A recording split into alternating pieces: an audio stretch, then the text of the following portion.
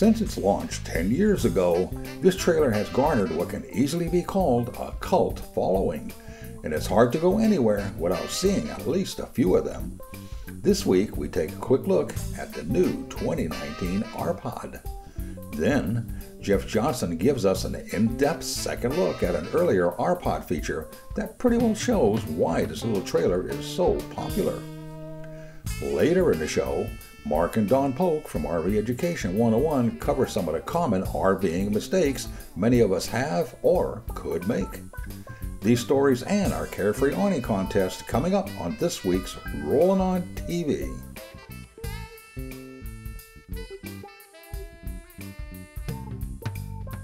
Rollin On TV is sponsored by Carefree of Colorado, celebrating over 45 years of RV awning innovation. Closed captioning, where available, is sponsored by Forest River. Begin the journey. And now, let's join Jeff and Cody Shade as they check out a 2019 R-Pod. This is the new 10th anniversary R-Pod. Yes, it is, These things Jeff. made such a splash back 10 years ago. It looks like you've got the same graphics, different colors. The frog is now up in an airplane, so he's obviously moved up in the world. And what else do you have exciting on this, on the outside, for example? Well, we're high flying in our 10th year and our 10-year anniversary R-Pod, Jeff. And as you mentioned, the exterior pays homage to our original design. We featured it this year in diamond ice exterior glass.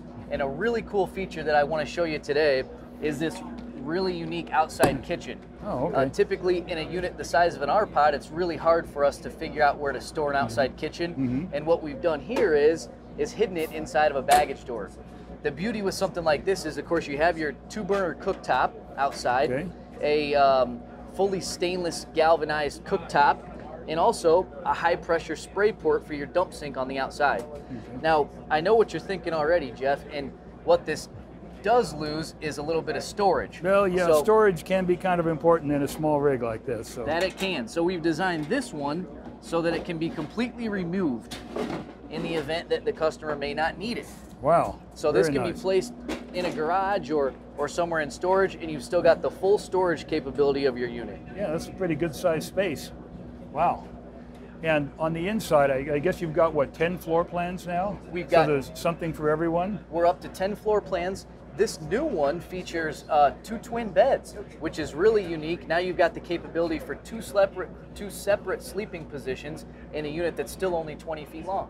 Okay, yeah, twin beds have kind of come and gone in the industry, and very few people have them these days, so people will be pleased to know that you've got them. It's a really unique advantage for us. And what about the rest of the interior here? Well, some of the other 10th year anniversary upgrades would include a nice big sink with upgraded faucet hardware, updated interior appointments, including new wall color, new flooring, new wood grains.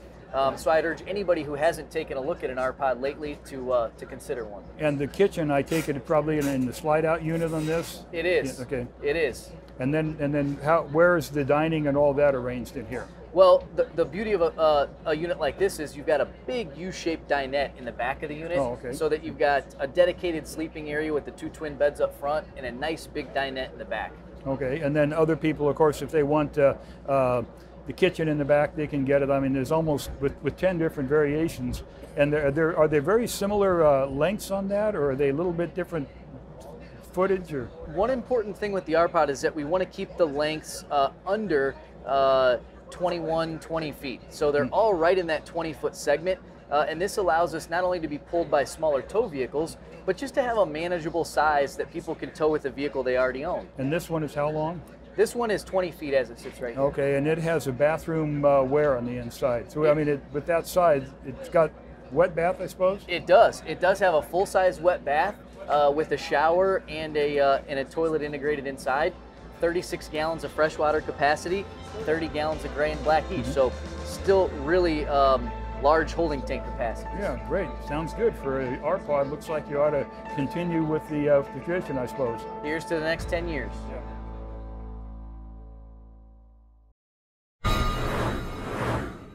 How would you like to spend this year's RV camping season under a new Carefree of Colorado power awning? Well, you can. Together with our partners over at Carefree, we're giving away a new 2019 model Carefree Power Awning designed to fit your RV. And this includes free installation. To enter our contest is simple. Just visit our website at rollinontv.com and click on the Carefree contest link where you'll find all the entry information and rules.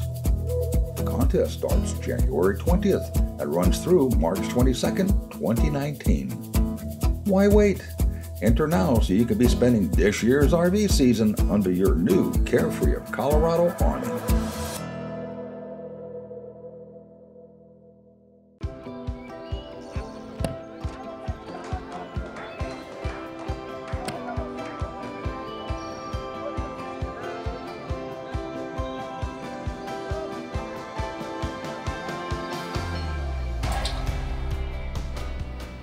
Aquacam toss-ins. So fast and easy to use, it could seem like a game.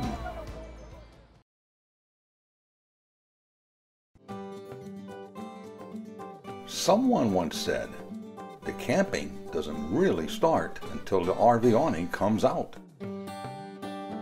Whoever said that really knew what they were talking about. Carefree of Colorado, celebrating 45 years of RV awning innovation. For more information, visit our website at carefreeofcolorado.com.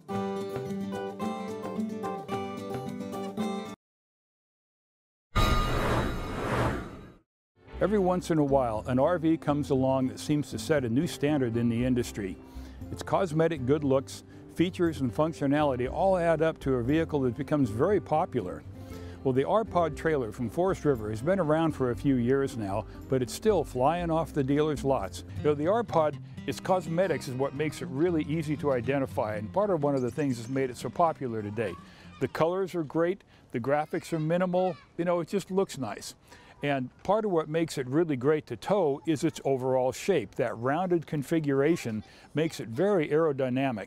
The front up here, this helps cut through the wind regardless of what kind of tow vehicle you have on it. It just makes it really aerodynamic. And on the back, it's rounded down a little bit, and that too helps to ease its passage through the air. Now in this particular floor plan that has a kitchen on the back, they brought the back end down straight, and that allows a little bit better cabinet space in the back for the kitchen. And the width, one of the things that you also see on the trailer, of course, is the fact that it has the fenders and the tires on the outside of the trailer. So the trailer's a little bit narrower than a standard one. That lets you put the tires and fenders on the outside, and that means you don't have wheel wells on the inside of the trailer to have to build cabinets and such around. And that's kind of a convenient thing for the designers. And there's a few other features on the outside here that are worth talking about as well. So let's take a closer look. Now this particular floor plan of this trailer has only one exterior storage compartment. They use this really nice new high-tech magnetic latches, which are really handy. And this compartment runs all the way across the trailer on the front. In the back, it's a little bit shallower. It's not quite deep enough to be able to put a lawn chair or a camp chair in here. Those will have to go in your tow vehicle or on the floor, for example, inside the trailer. But this is big enough that can accommodate tools and small general hardware. And if you have longer items like tire pumps or anything that's under about 6.5 feet long, can go in crossways across the front. So it's a small compartment, but it's fairly functional. Now, one of the easy spotting features on the R-Pod, and it may be something that part of responsible for its popularity, is the fact that the body is fairly narrow. It's about 6'6" outside wall to wall. That not only helps to make it a little more compact and, you know, seemingly easier to tow, it also makes it a little less prone to wind resistance. I mean, it makes it slip through the air a bit easier. But that narrow body means it's possible to put the fenders and the tires on the outside. And that too is what gives it a look that is a little bit different than your average RV. And it's part of the popularity. This version of the R-Pod is called the Hood River Edition. Built in Dallas, Oregon, has a couple of features that are different than a standard R-Pod. First, it's got about 3 inches more suspension or chassis lift. That's provided by the design of the rubber torsion axle, which is a really great way to provide a soft, smooth suspension for a trailer like this. That extra 3 inches of lift means that you have extra clearance. So if you want to get off the pavement and go to a campground in a remote spot on a dirt road, you have less likelihood that you're going to be scraping or bottoming out on anything. And the Hood River Edition also includes these really cool heavy-duty looking kind of off-road mud and snow tires. It gives it a little bit of that rugged Northwest look along with the custom wheels. It's a fun package. One of the factors that makes small trailers like the R-Pod so popular is slide-out rooms. Now, this trailer is approximately 17 feet long in the body, but it's got a 9-foot slide-out, which is darn near a full-wall slide-out in something like this. Now, this slide-out contains the dinette over on this end and the refrigerator here, which is adjacent to the rear kitchen. We'll see more about those when we go inside the trailer. But this slide out adds so much extra space. It's not extremely deep, but it's deep enough that that adds extra floor space, lets you make the dinette a little bit bigger, and generally speaking, it adds a lot of livability to a small rig like this. Well, the outside of the R-Pod, the cosmetics, is what catches people's eye the first time. And there's good reason for that. It's a great looking little trailer. But let's take a look on the inside. There's a lot of features in there that really make you realize why it's so popular and what makes it so great for livability. Let's go take a look.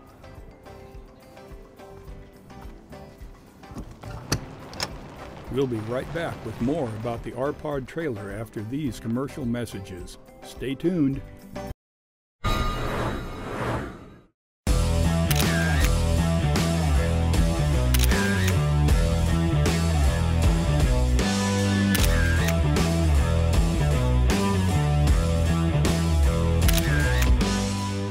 At Forest River, we not only build great RVs, we build award-winning RVs. Check out our complete product line at forestriverinc.com. Forest River. Begin the journey. At Norcoal, we realize that some of your favorite RV destinations are off the grid. And Norcoal refrigerators are uniquely designed with that RV experience in mind. We call it Freedom Unplugged. To learn more about our Norcoal RV refrigerator line or to find a dealer near you, visit our website at norcoal.com.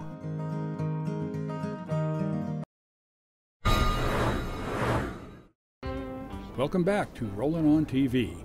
Let's continue our look at the Forest River R-Pod trailer, one of the most popular lightweight trailers on the market today.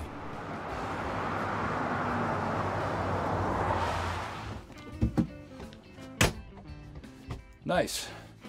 These little R-Pods have been pretty well known for having a tremendous amount of space and functionality on the inside. They've done a good job of designing things. Now this one happens to be the R-Pod 179. It's got the rear kitchen, side dinette in the slide out, and a forward bed. Now this rear kitchen arrangement, this is really great for cooks because if you happen to have cooking as kind of an emphasis for your RVing, this is a nice setup because it covers wall to wall in the rig. You've got a lot of open counter space here for working on food stuff. Little cover comes off the sink, and then when you're not using the sink, of course, you have more space there. And over on the other side, your generic Suburban 2-burner stove, which does the trick. I mean, we're not going to be doing any big Thanksgiving dinners in a small trailer like this, so the 2-burner works great for making our morning coffee and such, and that's really important for us. You've got quite a variety of storage spaces down here, wide open space down here, some drawers, another handy cabinet over here. It's a very nice arrangement, and it's got enough space here so that if the cook is working over here, people can walk in and out along the other side without banging into the cook. Very handy. Over on the side here, this is the back end of the slide out, and of course you have your Dometic 2-way refrigerator. Actually, this is a 3-way because it'll do both 120 volt AC gas and 12 volt electric, and a nice size microwave oven, which we find really handy. And this is all, again, very conveniently accessible to the kitchen. And the rest of the rig, we'll go back and take a look at the dinette, bathroom, and so on. This version of the R-Pod, the 179, has what amounts to being, like we mentioned on the outside, pretty much a full wall slide that includes the refrigerator, the microwave, and this dinette. And this U-shaped dinette is for a little bitty trailer. It's pretty darn big. I mean, you can accommodate 4 people sitting around here very easily for a card game or something like that. And it's pretty comfortable. The seats are, you know, you can adjust the cushions and such as needed. And this table is portable. So in addition to positioning it inside where you find the best use for it, you could also take it outside, for example, and use it in your campsite. And it also adjusts for level. And this isn't quite so smooth operating, at least I don't get to do it right, but you release it, and this folds down far enough that you can turn this into a bed area as well. Oh, lock it back up there. So this turns into an additional sleeping space, which would be kind of snug unless it just happens to be a couple of little kids. So if cooking is important to you, when you're looking at a floor plan, you kind of look at what you want to emphasize or what you really need or want out of an RV. If you got a cook in the family who really likes that, then this would be a good choice because of that big kitchen across the back end. And this would also be a good one for entertaining because you have this good sized dinette. And you know, to give you someplace to hang out in case you're out on a really nasty day or something along those lines. This floor plan includes a wet bath. It's got a toilet, kind of a built-in shower, and a really small sink in the corner. It is functional and it'll do what it has to do, but it's not exactly what you call one with stretch-out room. Another one of the R-Pod floor plans, on the other hand, has a bath that goes across the back of the vehicle with the separate showers. So it kind of depends on what's important to you. If you really want a good quality, a good size shower, you'd probably pick that other floor plan. Now this one also has a full-size bed up front. We'll take a quick look at that. What you might describe, that's full-size bed, maybe you can call it an RV queen or an RV full-size, but it's plenty wide because of the small overall size of the trailer. It's like the trailer is about 6'6" wall to wall on the outside. The bed space is about 6'3" approximately from wall to wall. So for the average size person, they're going to fit it just fine. I can't say that I fit, but then that's because that's my problem because I'm too tall for this sort of thing. But it was a very comfortable mattress, and we slept okay on it. And that's kind of when you're looking at RVs and you have your priorities, one of my personal priorities is having a comfortable place to sleep, more so than having a giant bathroom, for example. So this would be kind of a floor plan that I would be interested in. And my wife likes to cook, so the big kitchen would be cool for her. This would be a great floor plan for us. But the bed area, you got good sized windows on both ends for plenty of cross ventilation. Nice illumination up here. We'd kind of like to see a couple of lights up by the head of the bed, but you know, that's one of those small details. Everybody has different opinions about those things. The television is on a mount, so you can swing it around. You can watch it from the dinette area or move it back and be able to keep watching it from the bed area. And this, of course, is also adjacent to the stereo, which is really close to everything. Next to the bed, got a nice hanging wardrobe for shirts and things, and that's tops another set of 3 storage drawers. So there's a surprising amount of storage in here, and there's also storage overhead up above the dinette, which is very handy. Before we leave camp and hit the road, our pre-departure safety checks include wheel lug nut torque and tire pressure, both important for safe towing. The R-Pod was a good matchup for our Nissan Frontier pickup and would likewise tow well with other small vehicles. Easy handling and effortless towing made our Oregon coast adventure even more relaxing and enjoyable. About the time that we were finishing up our road test story on the R-Pod, Forest River announced the 2017 model of the new trailer. It's more or less kind of a refinement and a refreshing rather than a major makeover. Included on the new trailer are, of course, the attractive new blue color scheme. The frog logo is now in a canoe. And as far as hardware is concerned, you have an awning available as one of the option packages. There's a electric jack up front, which makes hitching a little bit easier. And the suspension has also been raised a little bit to provide a little more of that ground clearance. It comes in pretty handy. Altogether, the R-Pod just keeps getting better and better. It's certainly worth a look if you're interested in a lightweight trailer. For more information about the R-Pod trailer, log on to our website at rollinontv.com.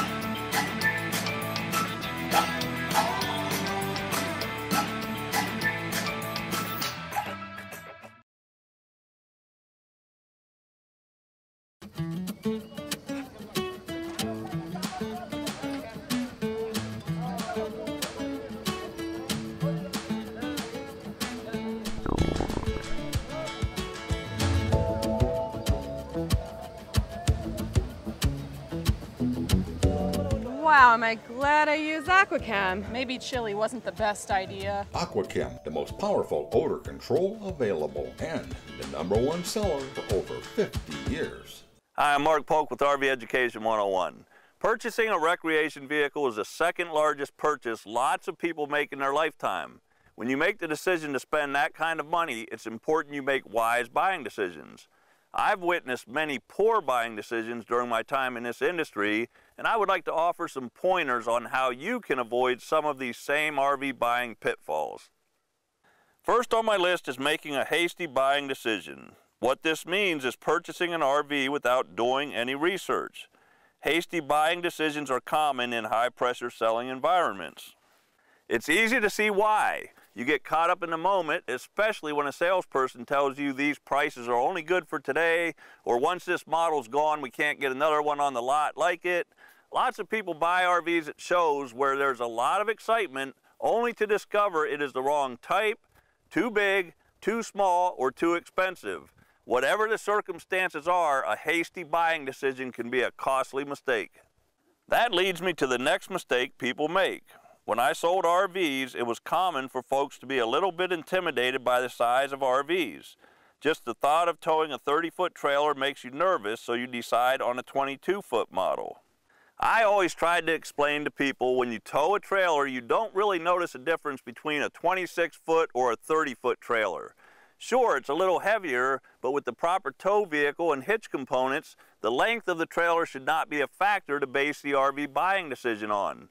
This is true with motorhomes too. I can't tell you how many times people buy an RV and after driving or towing it, come back to the dealership and want something bigger. This is another expensive proposition. Next on my list is buying the right type of RV to suit your needs. There are many different types of RVs to choose from, and you need to make sure you purchase a type that is best suited for you and your needs. It's important you consider how you plan to use the RV. If you like to explore the back roads or camp in state parks, a 40-foot motorhome is a bad choice.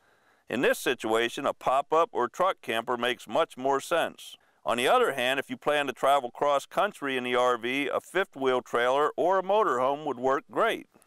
Think about how you plan to use the RV, how many people will be staying in it, and what your budget is prior to selecting the type of RV suited for your needs. Speaking of budget, you want enough left over each month so you can go out and enjoy the RV. Before you purchase your RV, factor in the monthly payment, insurance, and upkeep to decide how much you can afford to pay without getting in a bind and still enjoy the RV. Number 5 on my list is, if you purchase a travel trailer or fifth-wheel trailer, it is extremely important the tow vehicle can safely handle the weight of the trailer. I always tell people to find the trailer you want first and then buy the tow vehicle capable of handling the weight. If you already have a vehicle, you need to base the size and weight of the trailer on that vehicle. A quick and easy method I suggest for matching a tow vehicle and trailer is to find a trailer with a gross vehicle weight rating, or GVWR, less than or equal to the vehicle's tow rating. In this case, even if the trailer is fully loaded to the maximum gross vehicle weight rating, the tow vehicle is still rated to handle the weight. For more information on buying an RV, check out our Insider's Guide to Buying an RV ebook course at www.rvonlinetraining.com. Happy camping! We hope you enjoyed this week's show, and for more information on anything you saw on the show, along with additional videos, stories, and RV news, visit our website at rollinontv.com. You can also find us on Facebook, YouTube, and Vimeo. As usual, this has been another fun production.